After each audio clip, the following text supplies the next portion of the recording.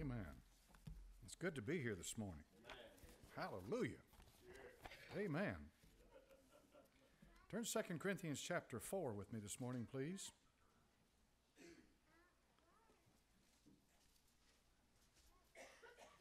And verse number 1, 2 Corinthians chapter 4 and verse 1. In 2 Corinthians 4:1, the Bible says, "Therefore, seeing we have this ministry, as we have received mercy, we faint not, but have renounced the hidden things of dishonesty, not walking in craftiness, nor handling the word of God deceitfully, but by manifestation of the truth, commending ourselves to every man's conscience in the sight of God.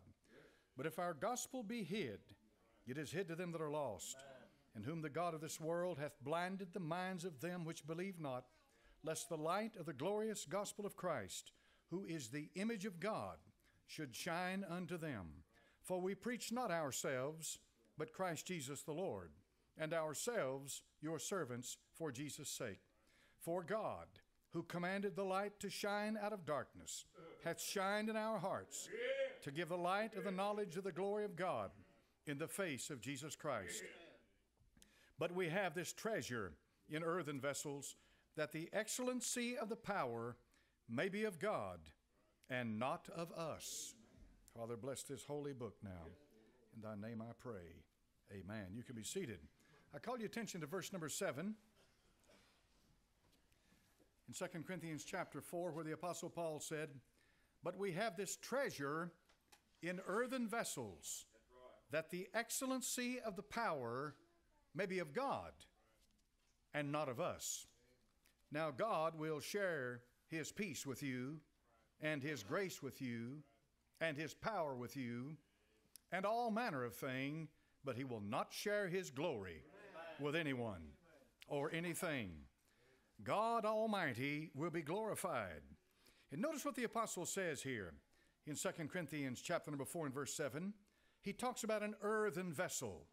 In 1947, some kids over there around the Dead Sea were trying to find their goats, and they went up into a cave, and they cast some stones back in there to see if the goat would holler, something like that, find it.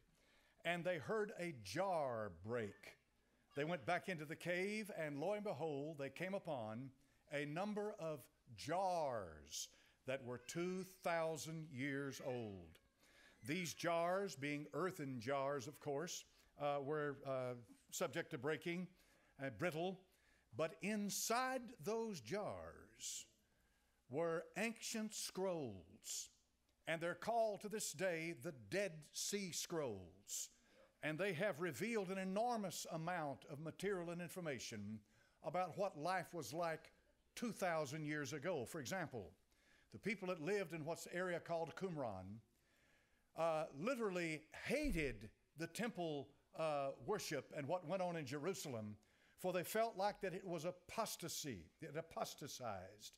So therefore they withdrew themselves to the area of the Dead Sea so that they could have a more purer walk with God, a cleaner understanding of God and his word. And so therefore 2,000 years ago they wrote these scrolls, and they put them in these earthen jars, and there they stayed for 2,000 years until these people found them right after the end of World War II. It was in 1947 when they began to discover the scrolls, and it took them a long time to find all of them. But they started finding them in 1947, and they're called the Dead Sea Scrolls. But the point is this, that the earthen vessel that the scroll was in was not much. But it wasn't about the vessel. It was about what it contained. And what it contained is priceless. What was inside those earthen vessels is priceless. And what is inside your earthen vessel is priceless.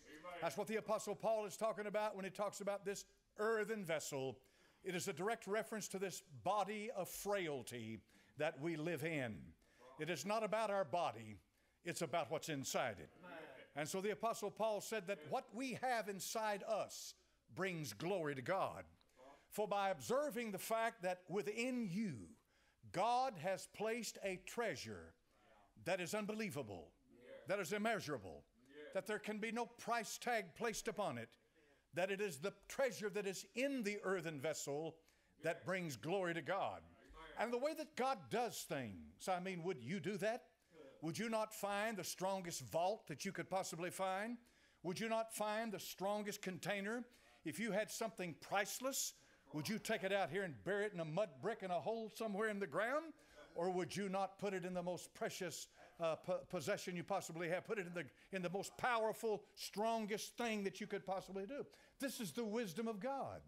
For God Almighty is not about your body. He's about what's in it. And so the Apostle Paul tells us in 2 Corinthians chapter number 4 and verse number 7, that is a treasure that's in a vessel and it manifests the power of God. We're going to look at those three things: the treasure in the vessel that manifests the power of God. Some folks can only see the vessel. That's all they can see. That's all they talk about is the earthen vessel. They watch each other. They're good at it. Oh, how they do. When they leave the church service, they couldn't have heard a word the preacher said, but they can tell you what so-and-so had on. They can tell you who was sitting with who, and they can bring you up to the latest gossip because their life is all about the earthen vessel. All about the cracks, the crevices, and the problems with it and what have you. The blemishes, the earthen vessel. Friend, I hope your life's better than that. I hope somewhere in life that you pass that point. I hope somewhere in this world that you get your eyes off men and put them on the Lord. You'll never get anywhere watching men.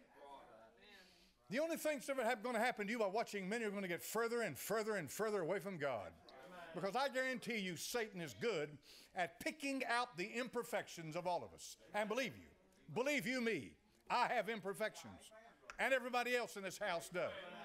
And if you're one of these people that hide behind imperfections, oh, do you have a labyrinth to hide behind? You can hide behind everybody in this auditorium. Talk to some of you about the Lord, and all you can do is bring up somebody else so you can hide behind them. Well, so-and-so did this. So-and-so is this. So-and-so is this. How about you? How about you? And not so-and-so. Quit running behind people and hiding behind people and making excuses for your walk with God.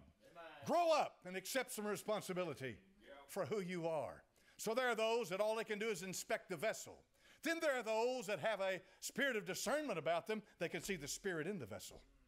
And that's a wonderful thing, because you're not so easily fooled by a bunch of words that you can detect spirits. If an individual has the right spirit, my friend, that makes all the difference in how that you warm up to them. And they've got the wrong spirit. I don't care if they say the right thing. They'll drive you away from them. You ever been around anybody like that? Wrong spirit, right words. A lot of people, friend, that are legalistic.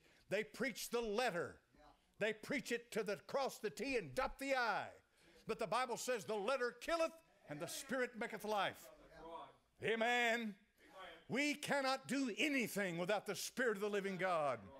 But there are those that think by rote memory, by writing everything down and handing you their list, that they can force you to live for God. You can't do that. So there are those that can see the spirit of the individual. Then there are those that not, my friend, look at the vessel and not so much the spirit. They look beyond to the one who sent us. They look above. They raise their eyes up into the heavens. And they realize, my friend, that we're all frail creatures passing through this veil of tears. And they have a right understanding of themselves. They really begin to understand what they're made out of. And that helps their relationship with God. Because if you really begin to see yourself the way you really are, it'll give you an appreciation of the grace of God. It will. It'll give you an appreciation of the grace of God. Amen. Oh, how easy it is to condescend down to people around you and become God's high sheriff and judge of everything, hypercritical of everybody if they don't do everything exactly the way you think they ought to do. Your eye's not on God, your eye's on people, and you're dying in your soul. Do you realize that? Do you realize, my dear friend, that if when you take your eyes off of the Lord, you start to die at that very moment?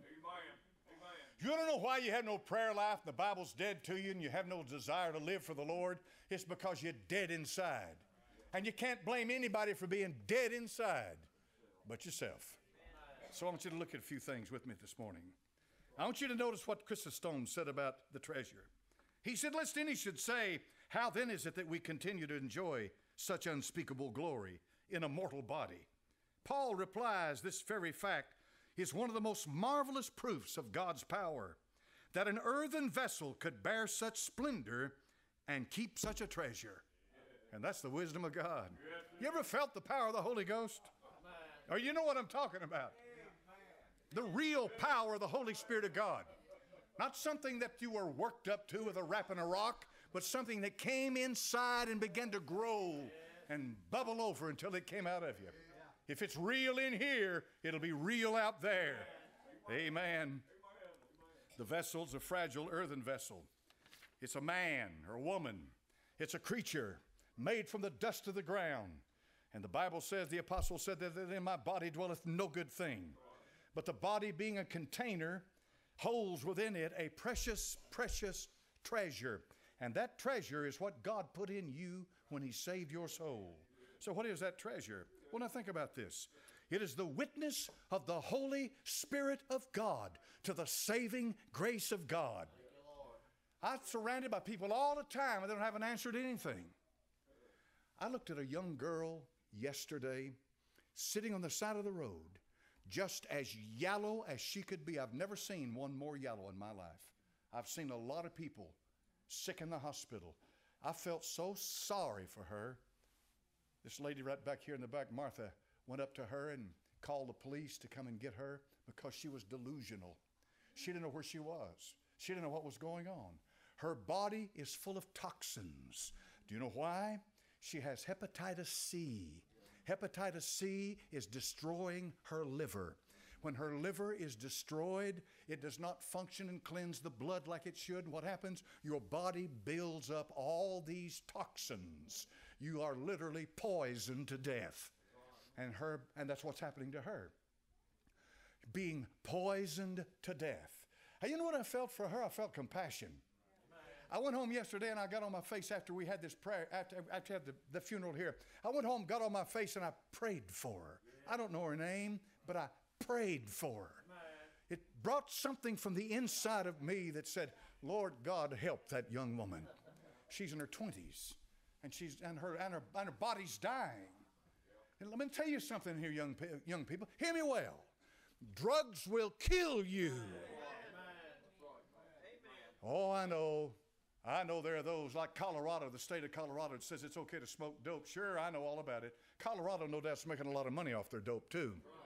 But Colorado's going to pay a supreme price later on when the ships come home. Most of the time, marijuana is a gateway drug.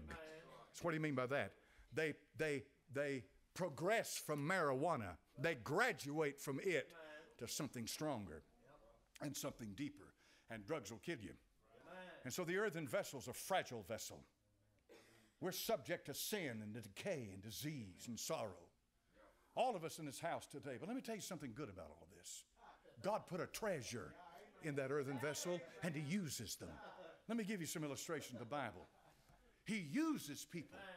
He uses weak people. He uses broken people. He uses people who are ready to quit and give up and don't have an answer. He uses people for the glory of God. The problem with religion is religion says, I'll clean myself up, make myself better, prepare myself, and here I am, Lord. I'm presenting myself to you. I've done it. Here I am. What do you want me to do? And God says, I can't use you. God says, I don't have a use for you. What do you mean you don't have any use for me? Because everything you are is what you did. The only one God uses is the one that God molds. Now think about a potter sitting at a wheel. And think about the water in his hand and the piece of clay spinning before him. Think about the fact that the potter with his hand in the water and on the clay, if all he did was hold his hand on the clay and did nothing more, what would ever happen? Nothing. He's got to push it. He's got to press it. He's got to form it. When he starts pushing and he starts pressing and he starts forming, it doesn't feel good. When life begins to get hard for you and you're ready to throw up your hands and quit and say, Lord God, where are you? He's right where He's always been. He's beginning to answer your prayers. You say, preacher, I want peace. God will send you peace. Yes, He will. But peace and patience go together. And do you know how you get peace and patience? Tribulation. Everybody's got it all figured out in their mind about how they're going to clean up their life and how they're going to become more spiritual and how they're going to walk with God and how they're going to live for the Lord. When all along you're resisting the hand of God on your soul. God never used anything until He broke it. When He took bread and gave it to His disciples, He blessed it and brake it. And when He brake it, He handed it to them. And that's what He's going to do with your life. He's got to break you down and make you what He wants you to be. Did you know that Noah got drunk? But Noah was the one, the Bible tells us, who preached 120 years and built an ark? A drunk? How many of you would listen to that drunk preach? Did you know that Abraham lied about his wife? That's right, brother. 2 times. You say, well, now, what did he lie about? What did he say? She's my sister. Was she his sister? She was his half-sister. But she was his wife. But he followed God out of idolatry and made the greatest act of faith in the Old Testament. If you're a believer in Christ today, you're a believer in Christ because of Abraham. It is through Abraham's faith that you have faith.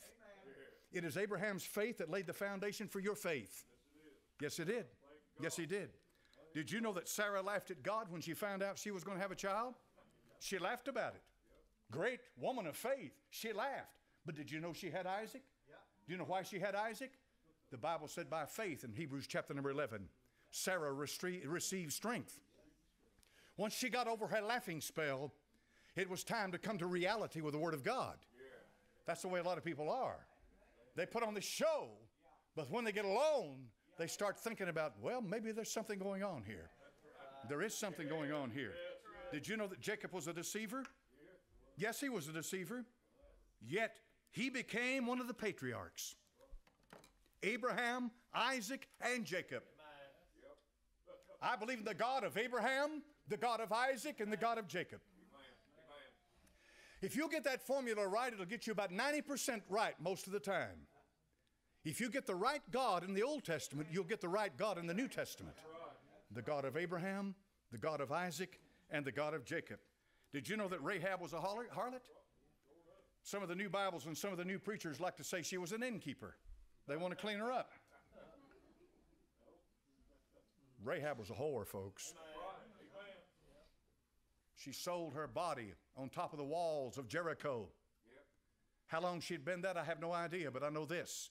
I know when the spies came, she received them, she believed them because of what she had heard already about what happened when they came out of Egypt. The word had spread fast and she believed it. And do you know what happened? Because Rahab believed the spies and believed what she heard about God, she saved her family and became part of the genealogy of the Lord Jesus Christ. Matthew chapter number 1. Amen. Amen. Amen. Amen. Does God use broken vessels? Does God use imperfect vessels? Does God use people that have flaws? Does God do this? Did you know that Gideon was full of fear? Gideon was a fearful man. He certainly was. You know the story about all they did finally wound up with the men who lapped water like a dog. But did you know that he became victorious warrior for God? He overcame his fear. It's easy to be fearful. It's fearful. Most of the time, fear is associated with the unknown. You don't know what's going to happen. Fear. Fear hath torment, the Bible says. Fear is a horrible thing to live with. Fear will suck the very soul, suck the life out of your soul. Fear will do that to you. But he said, in the case of Gideon, he became victorious. Samson had a serious problem with lust and anger. Yes, he did. Yes, he did. He had a problem, folks. He went down to a prostitute. Samson had a problem, just like Judah did in the Old Testament. Yet he manifested the power of God and God's sovereignty when he pulled that temple down upon Dagon and upon all their gods. Eli failed as a father, completely failed. Eli the priest, he failed. He was a failure. You know what happened to Hophni and Phinehas? Went into battle against the Philistines. What happened to them? They were killed on the field. The ark of God was taken. They came back and told Eli what had happened. The Bible said he was heavy, and he fell over, died, broke his neck because of what had lost his children. He lost them. That's one of the worst things that can happen to you. Nothing will grieve your soul any worse than to watch your children go bad. That's one of the worst things on this earth. No new car, new house, bank account, fine clothes, blah, blah, will ever take the place of your children. You talk about an abject failure. Eli was a failure. Yet God chose Eli and used him to teach Samuel what it was to hear the voice of God. It was through Eli that he said to Samuel, he said, Samuel, when this voice comes again, say, speak, Lord, for thy servant heareth. Amen. Eli did have spiritual discernment. Even though he couldn't do anything with his children, he had spiritual discernment. Did God use Eli? Yes, he used him. David was an adulterer and a murderer. Yes, he was. He was an adulterer and a murderer. Yet he wrote this. Have mercy upon me, O God, according to thy loving kindness, according to the multitude of thy tender mercies, blot out my transgressions. Wash me thoroughly from mine iniquity and cleanse me from my sin. For I acknowledge my transgressions, and my sin is ever before me. Against thee, thee only, have I sinned and done this evil in thy sight, that thou mightest be justified when thou speakest and be clear when thou judgest. Behold, I was shapen in iniquity, and in sin did my mother conceive me. Behold, thou desirest truth in the inward parts, and the hidden part thou shalt make me to know wisdom. I have no idea how many sinners have gone to Psalm chapter number 51 and read that on their knees with hot tears flowing down to the Bible as they poured their soul out to God, as they got right with the Lord. And they used that scripture right there. That scripture speaks to the heart of a man, and that scripture speaks to God. If you want to tell somebody what Bible to read, what part of the Bible to read to help them get right with God, take them to Psalm 51. If you want to tell somebody what kind of prayer they ought to be praying, if they need to get right with God, take them to Psalm 51. David's the one that wrote that. Do you know why he wrote that? Because David knew what conviction was about. When Nathan came to him and said, thou art the man, David, he didn't condemn him, he convicted him. There's a difference between condemnation and conviction. Some of you have lived under a blanket of condemnation all your Christian life. That's all you've ever known is condemnation. Condemned for this, condemned for that. There's nothing free. You can't do anything. Everything you do is wrong. There's no hope, no peace, no joy. Nothing can be found right. And you've lived under that your whole Christian life. And let me tell you where that's coming from. It's coming from Satan and not God. He's a liar and a deceiver. But you've lived under that all your life. Conviction lifts up the cross. Conviction opens the heart. And conviction shows you the blood. Conviction will draw you to the Lord Jesus Christ. Conviction will get you right with God.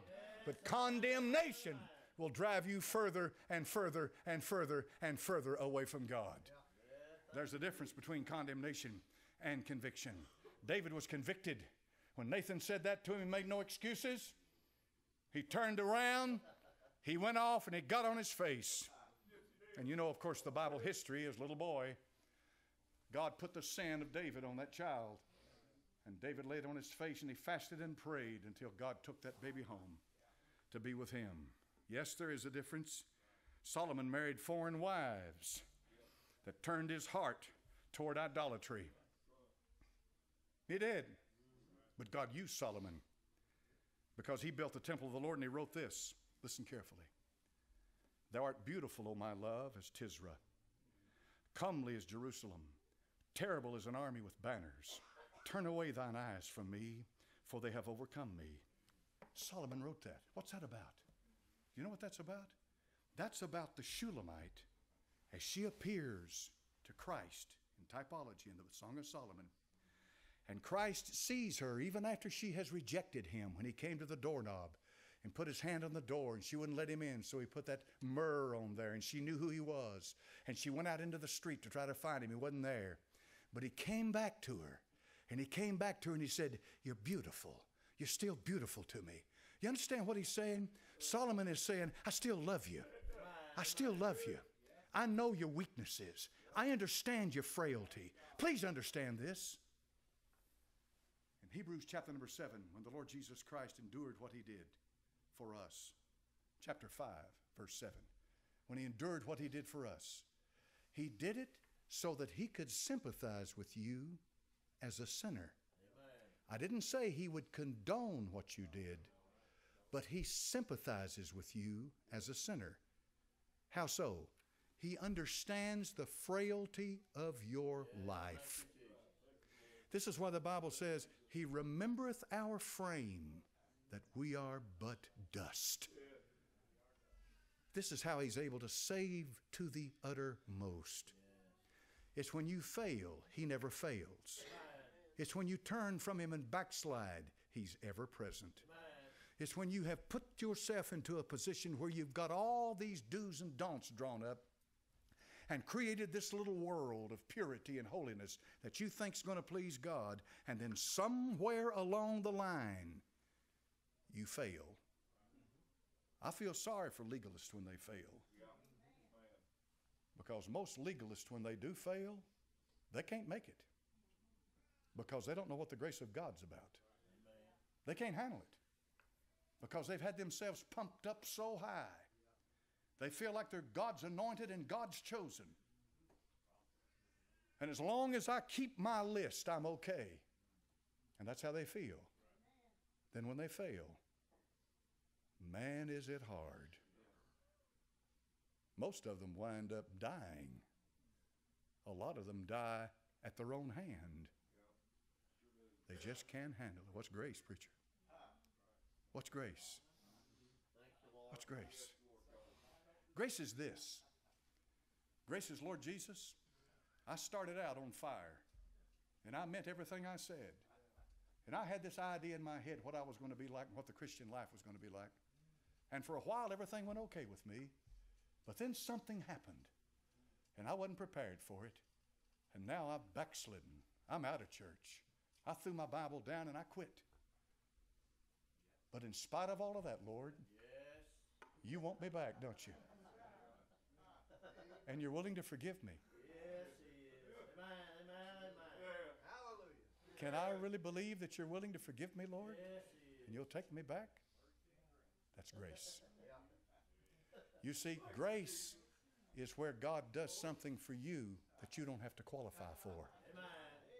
And you don't have to deserve. But he does it for you.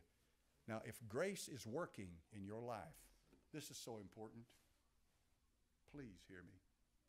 If grace is really working in your life, you're growing. So how do you know that? The Bible says, grow in grace and knowledge of our Lord Jesus Christ. You can't grow in law. You can't grow in do and don't. But you grow in grace.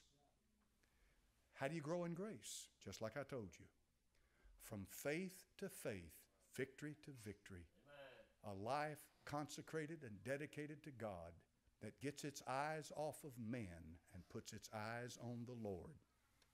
Never making excuses for your sin or their sin, but you're looking to someone higher than you because you want something better. Grace lifts you up from the dunghill, from the gutter, from the slavery of sin. Grace draws you near unto God and brings you into his presence. Not because you feel like you deserve being there. Not because you've earned it. Not because somebody told you you were good enough. Grace says, Lord, I've been burned enough. I've been hit, stomped, kicked, pushed down, run over. I've been hurt in church. I've had people talk about me like a dog. I've had the people that I put most of my trust in turn on me like a rabid dog. I've had it all happen to me, Lord, but it doesn't matter anymore. Amen. What matters is, Lord, I got to have you. Because I want something better. Like Mary, when she sat at his feet, she chose the better part. That's what growing in grace is about. It's saying, Lord, I want victory over this. And I'll never get victory over anything by doing and don't do. I get victory over it by receiving grace, by strength, by spiritual sustenance. That's what grace is about. That's what grace is about. And you'll quit hiding behind people. And you'll quit blaming everything under the sun. And you'll start coming to a well that'll never run dry. You'll drink of the fresh water. And you'll plead for that filling of the Holy Ghost. Because you know as well as I know, if you have any spiritual maturity about you whatsoever, you'll know that the arm of the flesh will put you down. And the only power we have over Satan is by the power of the Holy Ghost. And the only way that the Holy Ghost will ever have power in our lives is when we yield to Him and acknowledge how helpless we are. Folks, every one of us in here this morning are completely helpless. And we've got to have the power of the Holy Spirit of God. We're finished. We're done for. So, Elijah struggled with depression, yet he showed the children of Israel who the real God was. Jonah ran away from God, yet he preached the greatest conversion message in the Old Testament. He had over 100,000 saved at his preaching. That'd be something to see, wouldn't it? Fill up UT Stadium over here and every one of them got born again. That's what happened for Jonah. And then Peter denied Christ. But here's what he said. You want to hear what Peter said? He said, beside this giving all diligence, add to your faith virtue, and to virtue knowledge, and to knowledge temperance, and to temperance patience, and to patience godliness, and to godliness brotherly kindness, and brotherly kindness charity. For if these things be in you and abound, they make you that ye shall neither be barren nor unfruitful in the knowledge of our Lord Jesus Christ. But he that lacketh these things is blind, and cannot see afar off, and hath forgotten that he was purged from his old sins. How far off do you mean? What do you mean far off? Well, I can look back 60-something years. I can look back a long way, and I do a lot. When you get my age, there's a whole lot behind you. A lot that I can look back to. I can't remember every detail of all I've told you before. God's blessed me with a horrible memory. That's a great blessing. If I remembered every dirty deed was ever done to me, and every dirty thing that was ever said, and every, I'd be going screaming mad. So it's a great blessing not to be able to remember all that. But boy, there are things I do remember. I remember them. I do remember them. I remember what I was before I got saved. How'd that happen, friend? What in the world am I doing up here before you preaching this morning if it hadn't been for a work of God? How'd that happen? Man, my wife didn't marry a preacher. She married a drunk. A blaspheming drunk. That's not too smart on her part. I mean, you think about it. Not putting anybody down, but but that's what I was. I was a blaspheming drunk. How'd I change? Somebody tell me what. Now listen, folks. If you think I changed because somebody wanted me to change, or I changed to be accepted in somebody's group, you don't know me. You don't know me. How come me to change? What happened to me?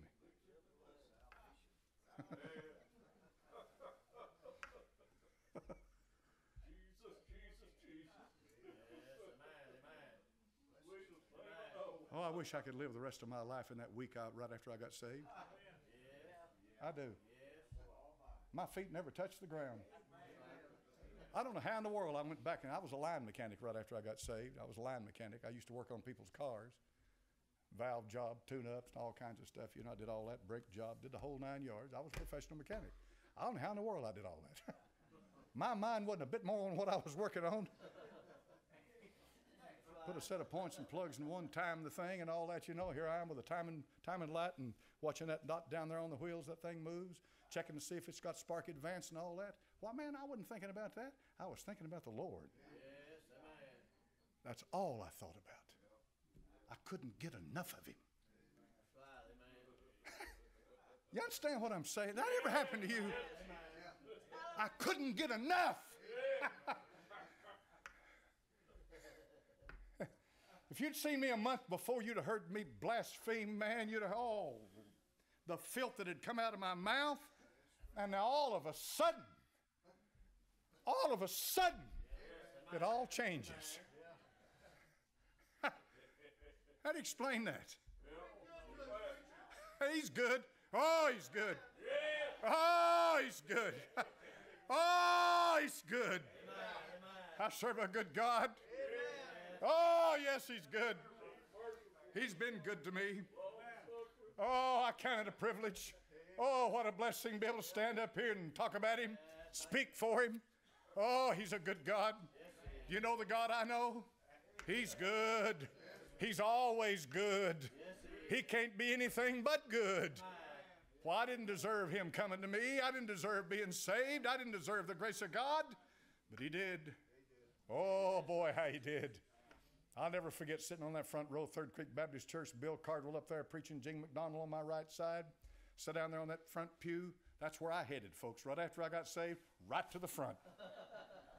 Sat down next to him and Gene McDonald every time the preacher would say, amen, amen, amen, amen. Didn't take me 10 seconds. Amen, amen, amen, amen. The only thing I cared about was what that preacher was saying from that pulpit. I know what anybody was wearing, who was there, who was doing this, who was doing that. I didn't look at him, didn't care. I was on the front row taking in what that brother, and you know something, folks? It spoke to me. I could hear it now. I could understand what he's talking about. It was good. It fed my soul. When that man preached, he spoke to me. I'm telling you right now, spiritual things began to come into me that had never been in me before. There was something inside me that hungered for what he was saying. Where'd that come from? I didn't put that in there, but I believed. I believed. I believed. I believed. I believed. So I want to, as long as I'm on the face of this earth, until God's done with me, I do not ever want to forget what it was like before I got saved and then when I changed. And that moment, I mean, I changed. And I didn't change. He changed me. Glory to his name. Yeah, he's a good God. He's a good God. He's a good God. A few days ago, Rex Sumter was coming down to the last few moments of his life. He was finished here. His old body was given out. The old house of this tabernacle, earthly house, house of clay, this jar of clay. It was about done, but he wasn't done. Oh, no, no, no, no. It was just beginning for Rex. Yes, He raised his hand up in the bed. He raised his hand up in the bed. Big smile came on his face. He started reaching up there as if to say, can't you see it? Can't you see what I see? And the nurse said, that's for him. He sees it. And it wasn't any time he was gone. Gone. He's gone. He's gone. Oh, the heritage of the saints. Thanks be unto God for his unspeakable gift. Hallelujah to God. Can't you see it? I can see it. Do you know him? I didn't ask you if you believe in a bunch of doctrines and catechisms and you've been confirmed and approved. I asked if you know him. Thank you, Lord. Thank you, Lord. It comes down to this one simple thing, folks. One simple thing, and I'll shut up. He that hath the Son hath life. Because the Son is life. Bless his holy name. He that hath not the Son hath not life. The wrath of God abideth on him. That's the question you ask yourself. Do you have the Son? Every time I go now to the emergency room, I've been 3 times in the last few weeks. Wound up in the hospital twice. I go in there and sit around, cross my legs and look around the wall and sing, go on. Say, what if you're about to die, preacher? Just keep singing, looking around the walls. Amen, brother. Amen. Amen. God knows. Amen. Amen. Ain't nothing better than that. Ain't nothing better than that. Yeah, it is.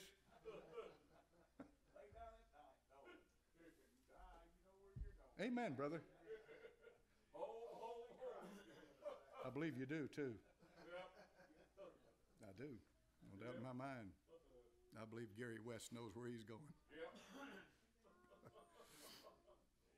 You know where you're going, Brother Chandler? Well, yes! Thank you, Jesus! Going home. Oh, yeah. You wouldn't take that away from a man, would you? You can't take it away from him. It's not your power. He's a good God. Bless your holy name, Lord. My life is in your hands. I say it every day. Every beat of this heart is in your hands. My life, my soul, my future, my spirit. I bless thee and I love thee. In thy name I pray. Father, in thy name, bless your holy word now. In Jesus' name I ask it. And amen. Stand up here this morning.